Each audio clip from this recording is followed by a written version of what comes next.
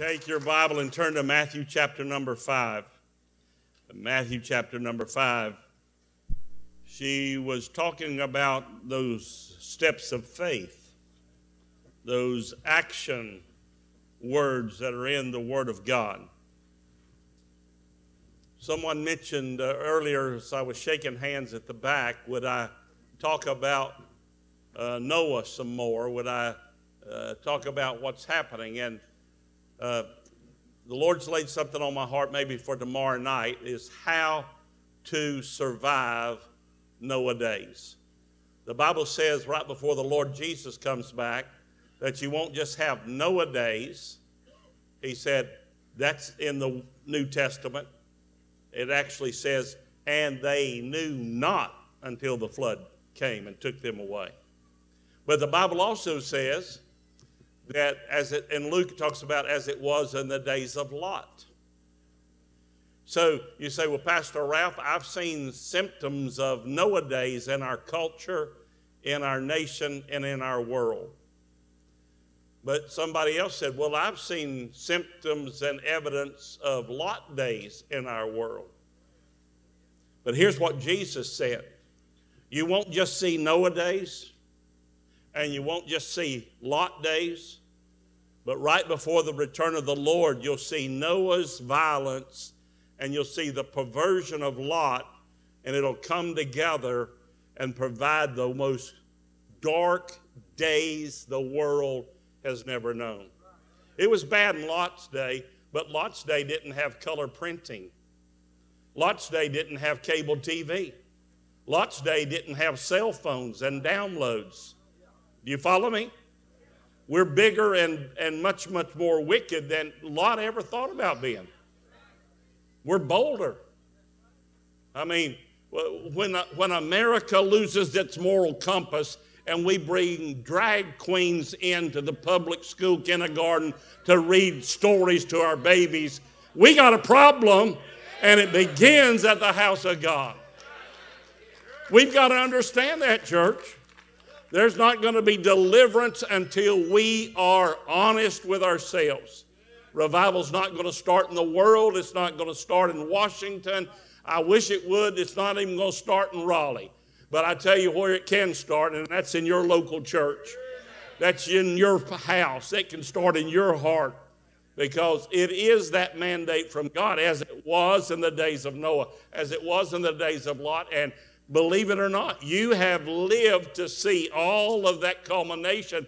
You've lived to see it come together on your watch. It's not going to happen. It is happening. And so when I go to Matthew chapter number 5, it talks about Jesus seeing the multitude. And 30 years ago, there was a tremendous hurricane that hit southern Florida, Hurricane Andrew.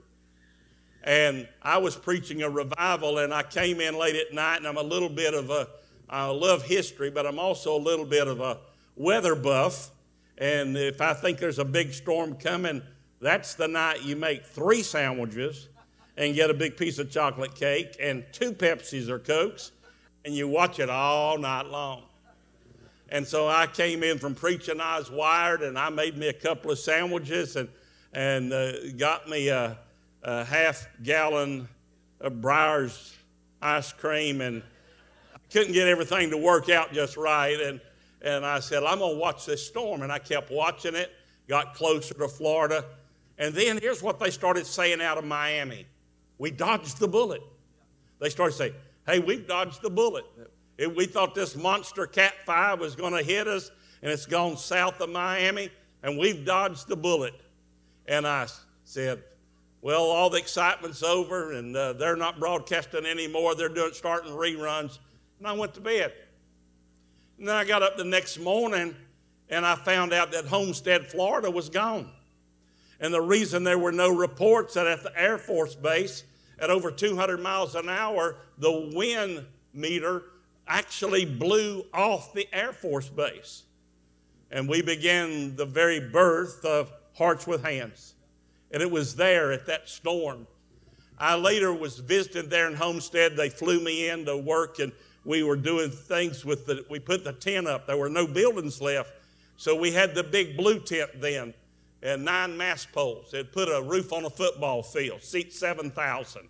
And we put it up there, and they started bringing all the supplies there, and all the people came there. And I started driving around, and I saw banks with their vault, and the bank's gone, the bricks are gone, the concrete's left, and the vault is sitting, and all the buildings around it gone, shopping center gone, school gone. I mean, it's just like you vacuumed the earth off. And as I looked at that power and that might, I thought about the things that's in this passage of Scripture. It says the multitudes, and that's where God burdened me, because the Bible says also in this New Testament that he looked upon the multitude and he was moved. He had compassion for them. And that's when I began to think about what can we do as Christians. And that's when we called everybody, loaded the tent up, got the tractors and trailers, and we went to Florida. Because if you're moved to compassion, you're supposed to get off the couch. Not make another sandwich, but get off the couch and go do something. And ladies and gentlemen, just as dramatic and emphatic and powerful as Hurricane Andrew hit our country and wiped out a community and did billions of dollars of damage, ladies and gentlemen, there's a hurricane of hell that's ripping across our nation. It's ripping across our land, and we've got to get off the couch, quit being a spectator. We've got to get involved. We've got to get back to praying, and you've got to get back to going to church and being faithful. You've got to get back to reading your Bible. You've got to get back to saying, I'm going to share my faith. And you've got to get back to praying for your pastor. You say, well, Brother Ralph, you don't know how he gets on my nerves. Well, maybe God's got him on your nerve. Huh? We need the Lord and we need each other. And Pastor, your enemy's not some guy down the street that doesn't do it just exactly like you do. He said, well, he's got vans and he's knocking on doors, and I don't believe in that.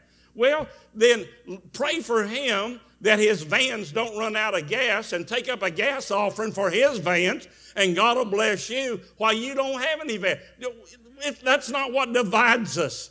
We've got to, you say, well, he didn't go to my college. Well, bless the Lord. At least he went to college. Amen. We need to start praying one for another.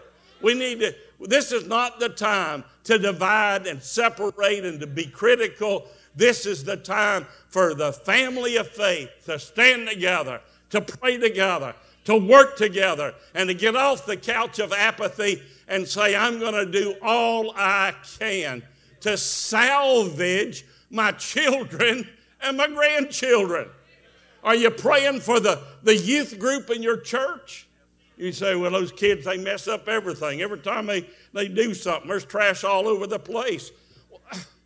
And I ain't spending any more good church money. I know. You go buy those red dyed hot dogs that when they boil them in the water, it looks like they boiled them in blood because all the red dye number 2 runs out of them. And it's made up of pig snouts and tails ground up. You wouldn't buy them a whole beef anything. Buy day-old buns and then take that down the youth department and say, it's the best God can do. Shame on us. We ought to love God and love our babies and say, we're going to give them the best we possibly can to honor the Lord and make them want to serve the Lord. Go down the kindergarten, or first grade and second grade, and give them a little old box of crayons in a cigar box, and every one of them worn down to nubs, and it's all broken up, and you give them a picture to color, and the little kids there holding it up. Is that Italy, or is that the Statue of Liberty? And you ran it off on a mimeograph machine made in 1949, and it's supposed to be the face of Jesus. The poor baby can't decide what it is, so he just colors the whole page. And you say, I can't afford to buy crayon. What? The rock music industry, MTV, VH1, Hollywood, they'll spend $15 or $20 million for a 5-minute video to hook the soul of your baby. And we won't buy a box of crayons to try to keep them in the house of God and to show them that God loves them and that we love them. Shame on us till we have revival. We've got to ask God to draw us together, get our eyes off the foolishness and see that the multitude is perishing.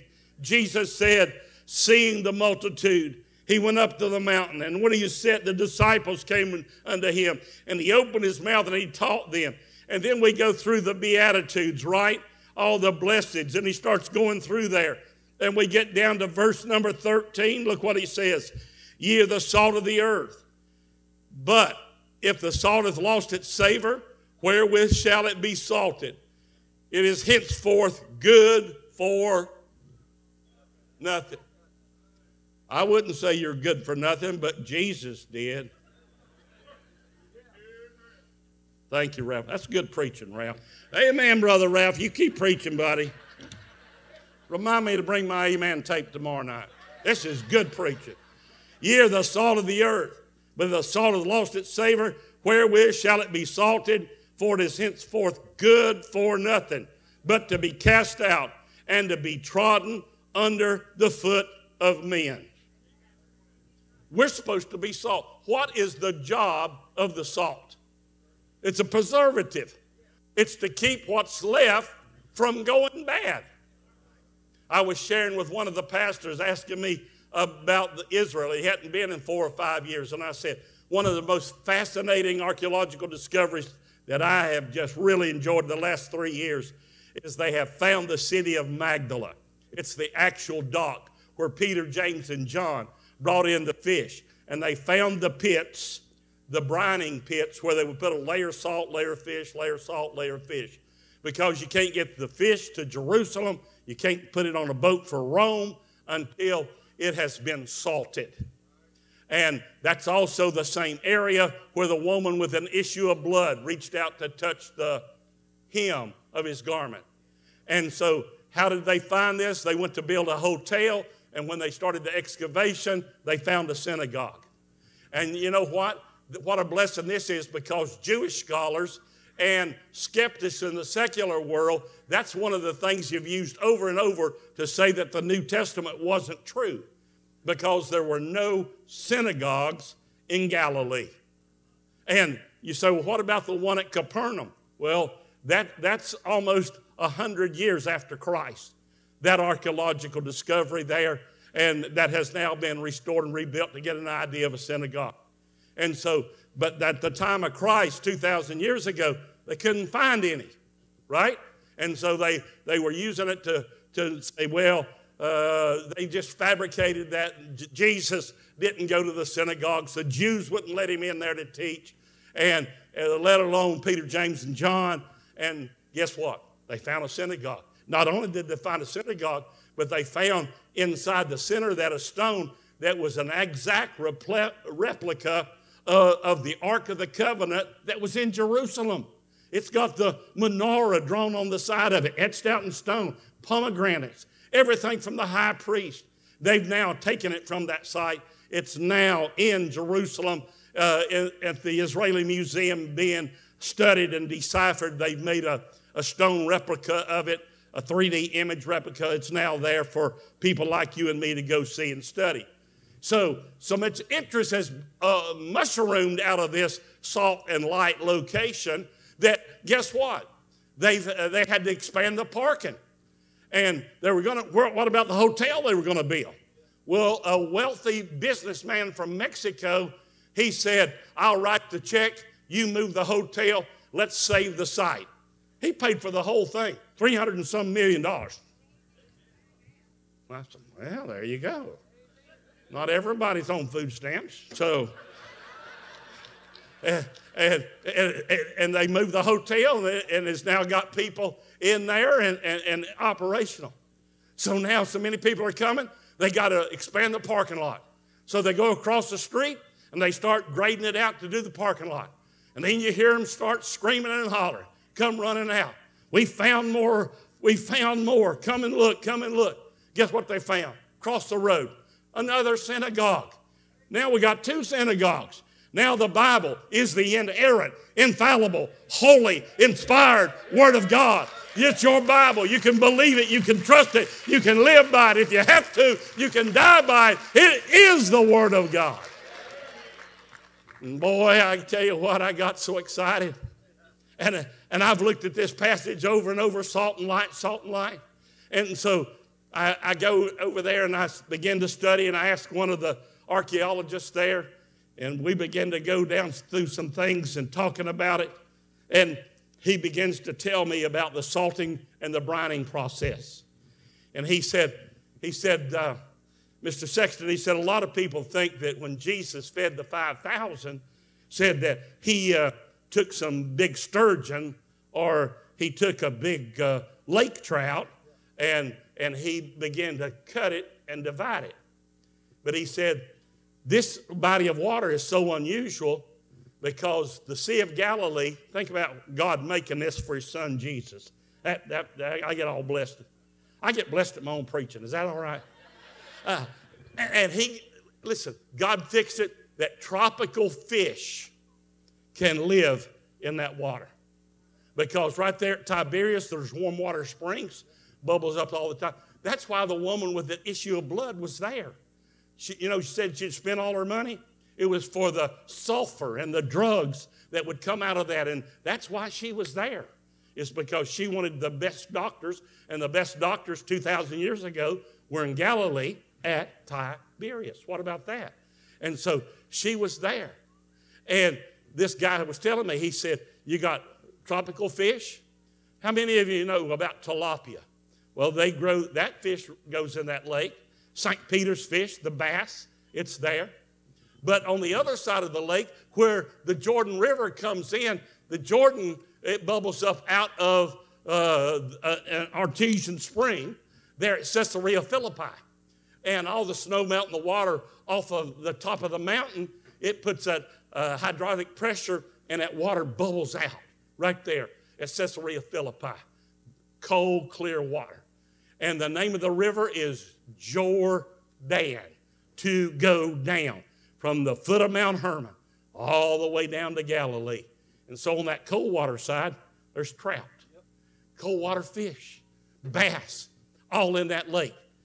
But the main fish stock of that lake is a little minnow, a shad, that is all over that lake. And guess when the best time to catch it is? At night. They come up. Why do they come up at night? So the seagulls won't eat them. And the hawks and the falcons that would dive down. So that biomass, it comes up at night to eat. That's why you got your New Testament alive with stories of them being on the Sea of Galilee at night. Now, isn't the Bible coming alive? You begin to understand it. You begin to put it together.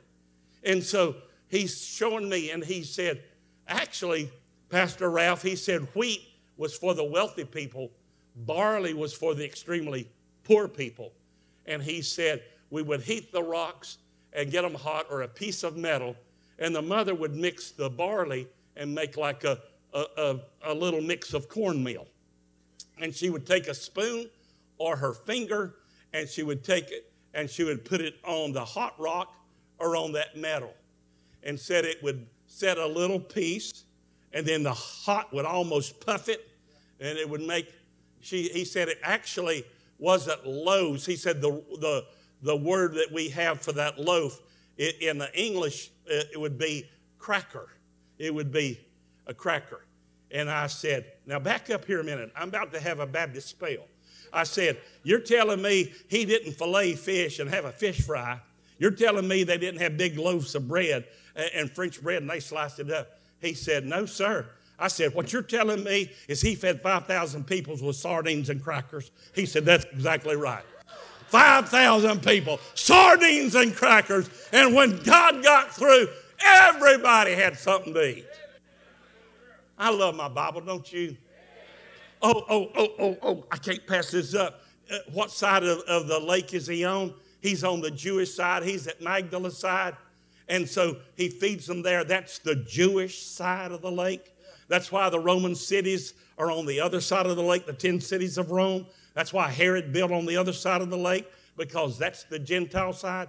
That's why the man of the Gadarenes was on the other side, because you can't have pigs on the Jewish side. That's why he was over there.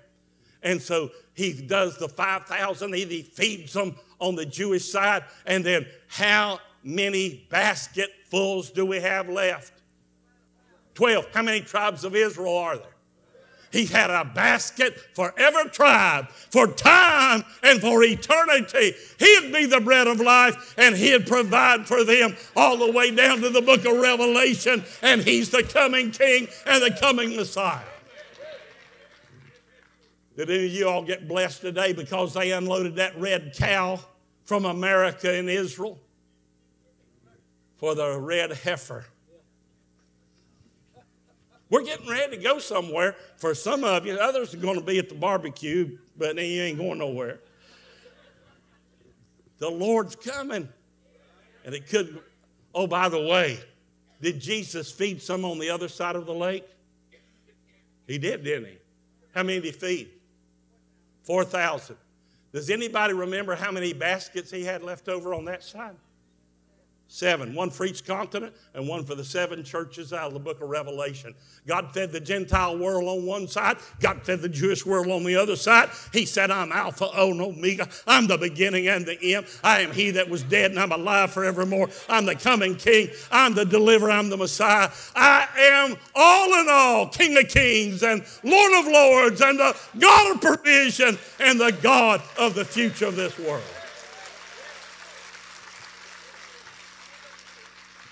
So Jesus comes to Magdala, chapter 5, Matthew. He's there. And he says something strange that doesn't make a bit of sense to us. You're the salt and light of the world. And he walks down on that dock and he's teaching and preaching to the masses and to the disciples. And the reason he keeps going to the water is it fractures the sound and reflects it back so that many more people can hear it. It's an acoustical chamber that's made there. And so he's teaching.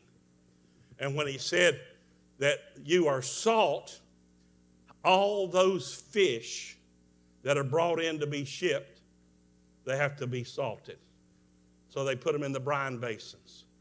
And there they are brined out, and that way they can go feed Jerusalem. They can go feed Jericho. They can go feed the Lebanese. They can go feed all around the known world, even to Rome, Italy itself. And he said to them, where is he standing? He's on the dock. Here's a brining pit, a brining pit, a brining pit. Glory to God. Jesus got salt all over his sandals. He's cranking and cracking that salt. He's walking around in it. He's saying, hey, boys, let me tell you something. We can't feed anybody till we got the salt, till we got it preserved, till we take care of the food. And he said, you need to know that your job for the people and for the culture and the society. And remember, he's got salt all over his sandals. He's saying, you are the salt of the world.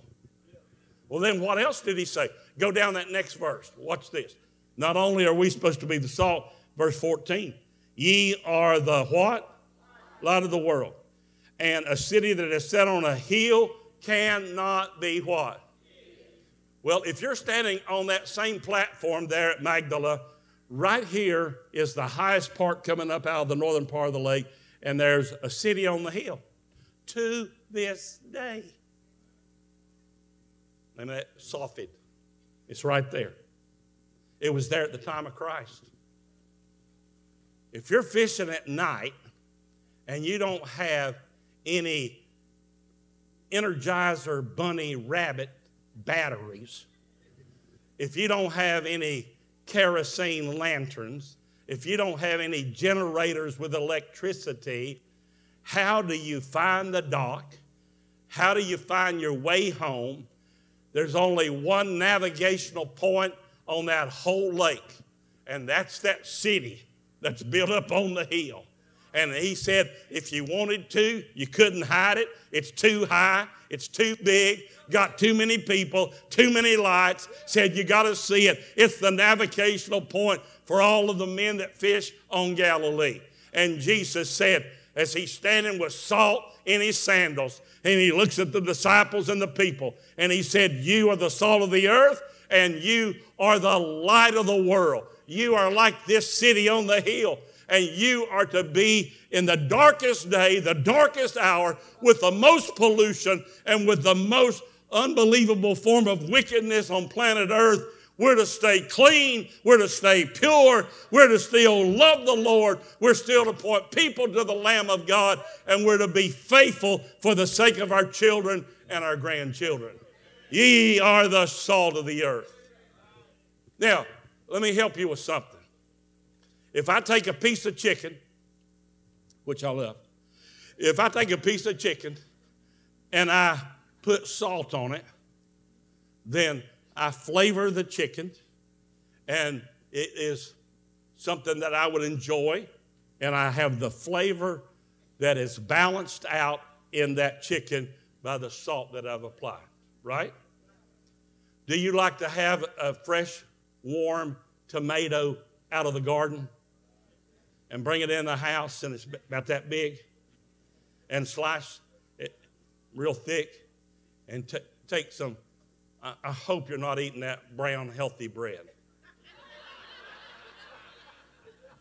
That will kill you in a heartbeat. Because there's no joy in that, and joy depresses you, and it pushes you off the cliff. You need some white bunny bread. Soft and squishy. A jar of Duke's mayonnaise.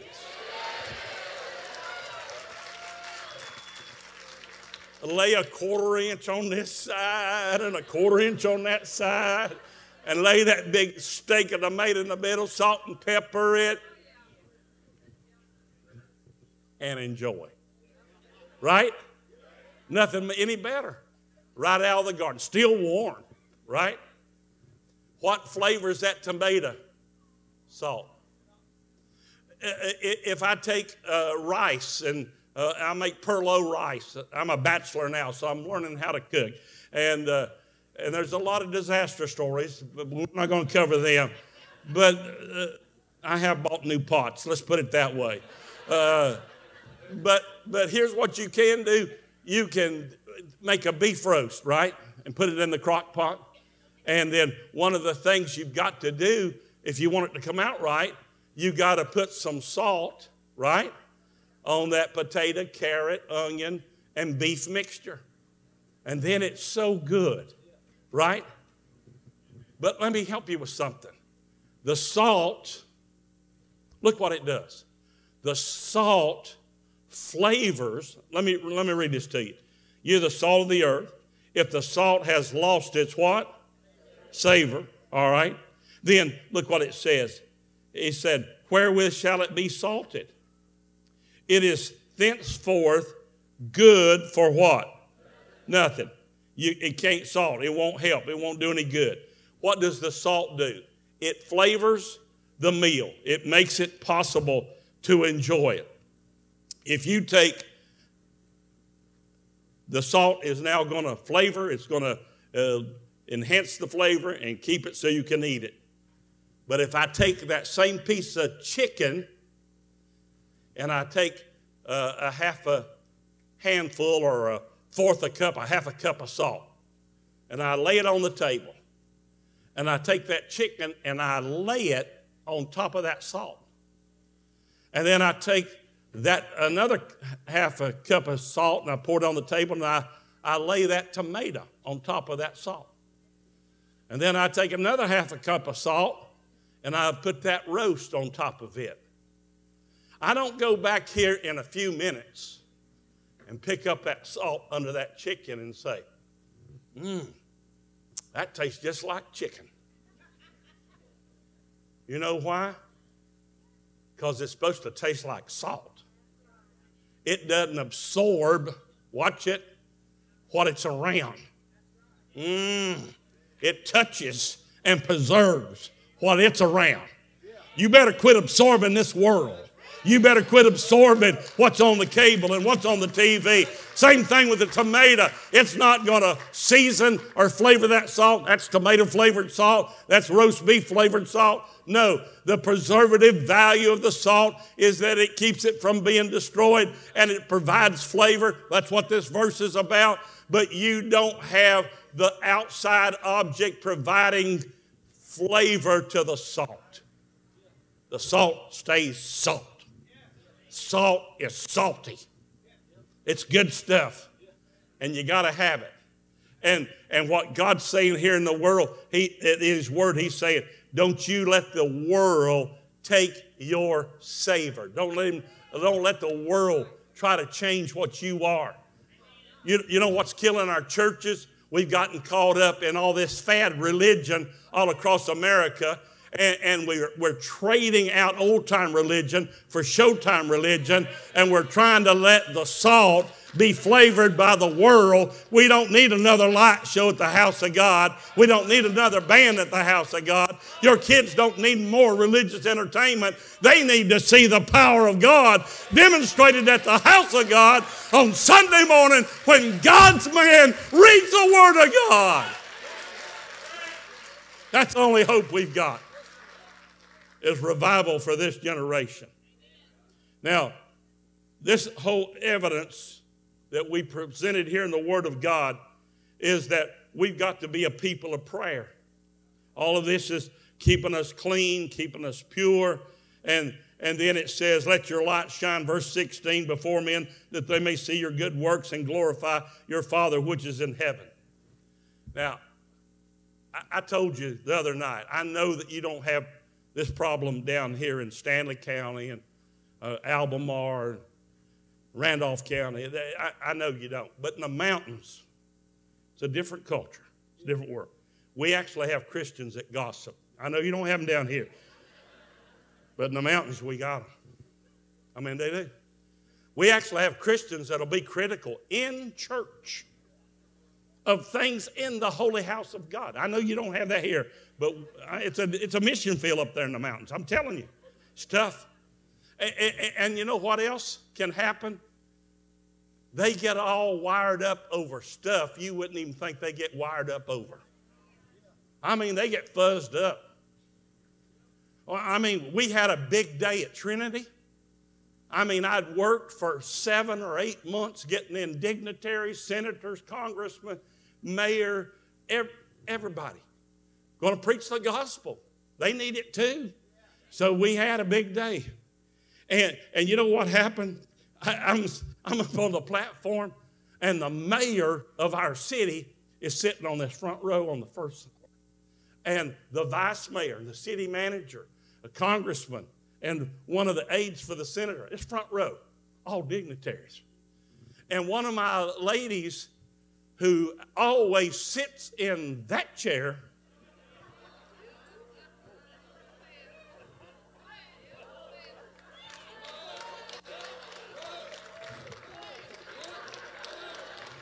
she walks in church, got her bag, got her King James Bible.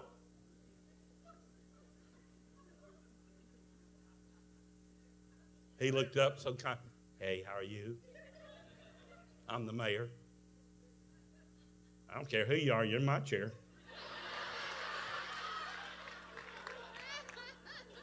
I'm trying to get out of my chair. I'm paralyzed with fear. I'm running off the platform. And the poor mayor, she made him move. And I said, Mayor, he said, don't worry about it. He said, anything this church needs, you won't get it. So he said, I've never been so humiliated, and then he died laughing. He said, I deal with people every day too. I said, thank the Lord, amen. But you know what we do? We get upset over stuff. We had a mountain church that God blessed them.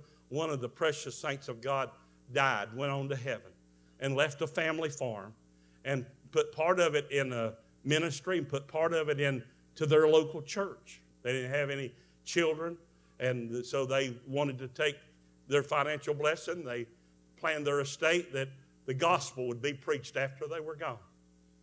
And so they never had bathrooms in the church. That little mountain church still had 2 paths, one to the boys' outhouse, one to the girls. And in her will, she said, there's enough money to build bathrooms in our church, drill a well, bring in the water, and we'll have indoor plumbing. And guess what? They did that. And they did all the work. Now the sheetrock, the paint's done, and they're getting ready to set the commodes in all these new bathrooms. And one side said, oh, I don't think we ought to buy those blue ones. These people said we ought to have blue commodes. And said, ain't no sense in wasting God's money. We waited all these years to get bathrooms. Let's buy white ones. And they split the church over the color of a commode. White and blue. Can you imagine going to the marriage supper of the Lamb and then to the judgment seat of Christ and saying, God, I know you're proud of me. I split that church over them commodes. I wasn't going to let them buy those blue ones. That's what we do. And we wonder why there's no revival and why our kids don't want to go to church. I'm teasing now. I found out it wasn't just in the mountains. I was preaching in Alabama a few years ago, and I went to this church, and I thought something strange was going on. On one side of the church, shingles are brown. I drive around on the other side of the church to unload my book table. Shingles are black. I drove back around and make sure I wasn't crazy. That's definitely brown.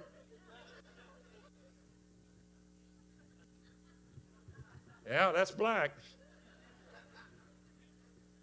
And what's going on? I finally got with somebody after service one night, and they said, Brother Ralph, said, we about split this church. Said, God blessed us, and we had to put a roof on, and one side wanted brown, and one side wanted black, and it looked like we were going to split the church, divide the people, and said they formed a committee on the color of the shingles. They didn't form a committee to pray for revival. They didn't form a committee for soul winning and knocking on doors. They didn't form a committee for getting a bus route and getting kids to church. No, they formed a committee on shingles. And the solution was, we'll put one side black and one side brown. So everybody that drives by knows there's no unity in this church at all. That we've run the Holy Ghost off, and then we wonder why there's no revival. That's where we're living. And we wonder about salt and light. You see, this is what we've got to have. We've got to be real. And he said, when you begin to look about these things, ladies and gentlemen, that God would deal with us as a people of faith. That we would say, God, I'm not going to play church. We're running out of time. I'm not going to play revival. We're running out of time. God, I want to be used by you. I want to be real salt. I want to be real light. I don't want the world flavoring me. I want to flavor the world. You've got to see the urgency of the hour. Now, Monday night, the Lord allowed us to bring the message on revival in the church. And on Tuesday night, over 500 people in the altar that night as we talked about revival in the family. As we stood together in unity for God to touch us, right? Last night, revival in ourselves. That our children, our grandchildren, our teenagers in particular, they can see that Amnon had a friend. He had the influence of the world. And every one of us, no matter what age you are, there's going to be somebody try to influence you away from God. It's amazing when somebody sins, they want somebody to go with them. Isn't that amazing? Especially young adults and teenagers. They don't want to go alone. And like I told you, all the surveys we've done with teens over the years, Brother Greg, and the teen meetings, and down at the camp, even this summer in Georgia, The very evidence of the fact, the power of an influence is they'll tell you, we do surveys a lot of time with no name on it. We don't want to know. We just want to tell us what you're thinking, what you're experiencing. First cigarette, my friend gave it to me. My first beer, a friend gave it to me. My first marijuana cigarette, my friend or my brother, sometimes the older brother, older sister. You know why? They don't want to get in trouble alone. They don't want to sin alone. And that Amnon friend concept is in the house of God today. So tonight, the challenge has been, can you get your prayer life back and be salt? Can you get your prayer life back and be light? Can anybody see your light? Or does your wick need to be trimmed from the things of this world? Has your salt lost its savor? Does the Holy Spirit of God need to wash your salt and make it clean so it can be tasted and felt again? Have you lost your testimony in the world with family and with co-workers and friends at school?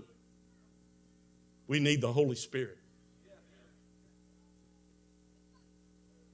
I told you last night about working and buying my first car and how that I worshiped that car and all that I was doing. And I was trying to hide my other life from my dad and my mom. I'd go to church on Sunday to make them happy, and then on Monday I'd do what I want to do. Get out of work, get out of school. And I told you about my friend that was killed as he committed suicide in that car. And the last person he talked to was a hypocrite named Ralph on his way to eternity. And you know, I can remember coming home in the wee hours of the morning. Aaron, I can remember I'd come home and I'd cut the engine off on that little Chevy, kick it in neutral. I'd catch up a head of steam up at the top of Brevard Road, kick it in neutral, cut the engine off, and I could coast all the way down that next block and into my driveway, turn in. No engine, no muffler, no glass packs, no sound. Get out, shut the door like this, and then walk up on the porch, put the key in, unlock it, tiptoe in. Sometimes take your shoes off if you had your boots on, and walk in quietly. Head upstairs to my bedroom.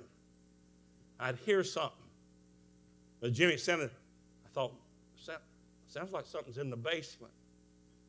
We had a basement door, steps going down. We had a coal-fed stoker and an old steam boiler that provided heat for the house. Red clay, no concrete, but it had so many tons of coal on it over the decades, it was hard as concrete, and it had the oil of the coal that had made it smooth. And I gently opened that door and looked in there. There's a little old 40-watt light bulb over that stoker, and laying down by that coal-fed stoker was my dad, stretched out on that red clay. 1:30 in the morning. Hands like that up to God. God, I don't know where Ralph is. I don't know where he's been all night. But God, that's not my boy. That's your boy. God, before he's born, we laid hands on his mother's womb and said, God, we give this child to you before he ever gets here. That's not my boy. That's your boy, God. You know where he is. God, don't let him outrun grace. Don't let him outrun mercy. God, get a hold of my boy. I'd close that door back. I'd try to slip upstairs and go to bed. But you can't get away from that. Mamas and daddies that believe the word of God and they begin to pray. I wonder when's the last time your house heard you calling on God and saying, God, please have mercy on my family. Have mercy on my daughter. Have mercy on my son. Have mercy on my best friend. God, save my husband. God, save my wife. Where's the brokenness of the church? Where's the tears of the New Testament church? We're supposed to have salt and light. God got a hold of me. I got right with the Lord at age 27. I was a young businessman. I was in Chicago, Illinois at a vending machine conference. I owned an asphalt vending company. And God got a hold of me. He broke my heart. I cried all night, got under conviction, couldn't sleep. Musette and I were in the hotel room. She said, "What's wrong with you?" I said, "I got to get right with God. I'm miserable." We had money. We had new cars, motorcycle. If we wanted to watch a football game on college game day, we'd go to follow Alabama. We'd go to Tennessee, wherever we wanted to go. Money wasn't a problem. Do what we wanted to do. New toys parked. I had a Kawasaki 750 that I rode. And you know, toys everywhere. That empty in here. Nothing working in there. Boy, God broke me there in Chicago in that hotel. Let me see eternity real. I prayed all night in that bathroom. I didn't need anybody to talk to me. I didn't need a preacher. I didn't need my mom and dad. I didn't need my wife. I knew what was wrong with me. I was running from God. I got so low and he got so high, I felt like I could walk under the bathroom door with the door closed. Because the power of God was so real. And God began to tell me that you not only can you get right and you can get back in faith and fellowship, but you can live right, Ralph, if you'll surrender it all, if you'll quit holding on to the world, if you'll quit trying to flavor the salt and let the salt work on you instead of you working on the salt, I'll change you, boy, and I'll make a preacher out of you. And God began to break me. God got a hold of me. Next morning, my eyes were all swollen red. Musette said, what's wrong with you? I said, I'm messed up, but it's a good messed up. And she said, well, I'm going to go with our friends. We're going downtown. And said, they're going to go to lunch. Said, you know where they like to eat? Said, we'll meet you at the restaurant. I said, yeah, I need to wash my face. I need to get a hold of my emotions. And I went in the bathroom, washed my face, and I said, man, that feels good. Let me watch some TV. And I turned the TV on, and just as soon as the TV came on, here came another wave. I'm bawling. I can't even see the TV. And I cut the TV off, and I said, maybe I need a Coke. I just go down to the vending machine, get me a Coke. 10 o'clock in the morning now. I take a little ice bucket and take some change. I'm in a big old hotel, right? Multiple stories, vending centers on each floor. Who ever heard in your life of a line being at a Coke machine at 10 o'clock in the morning? Unless God sandbagged you and ambushed you. I go down there, got my little bucket in my arm, got my change, and I'm standing there, and there's a line at the Coke machine. And I'm standing there going, the guy looks around. Oh, they got the Coke machine. The second guy said, hey, buddy, it'll be all right. You just trust God.